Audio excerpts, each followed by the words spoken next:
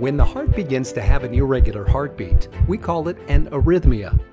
One of the most common arrhythmias is called atrial fibrillation, or AFib. To get a better idea of what's happening in the heart with AFib, imagine the heart as a dam. Its job is to keep the flow of water at a steady pace. But if it's only pumping water half the time it's supposed to, there's going to be too much water on the wrong side of the dam. This is essentially what's happening to the heart. When blood begins to pool in the heart due to its inconsistent pumping, much of the blood sits in an area called the left atrial appendage. This can lead to the formation of clots, which can cause a stroke.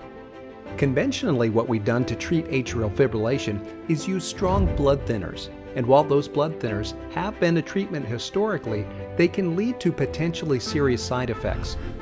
Fortunately, in the last couple of years, a technology has become available to allow patients an alternative to blood thinners.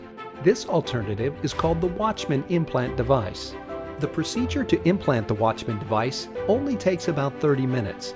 It's performed entirely through a small catheter inserted through the leg or groin. The catheter transports the device to the heart, where surgeons place it in the left atrial appendage. Then the procedure is done.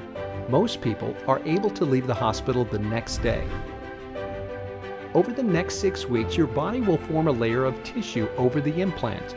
And once the device is confirmed to be in a good position, you'll be able to get off blood thinners for the rest of your life. The Sutter Health Network has made it possible to deliver the Watchman technology to patients throughout Northern California.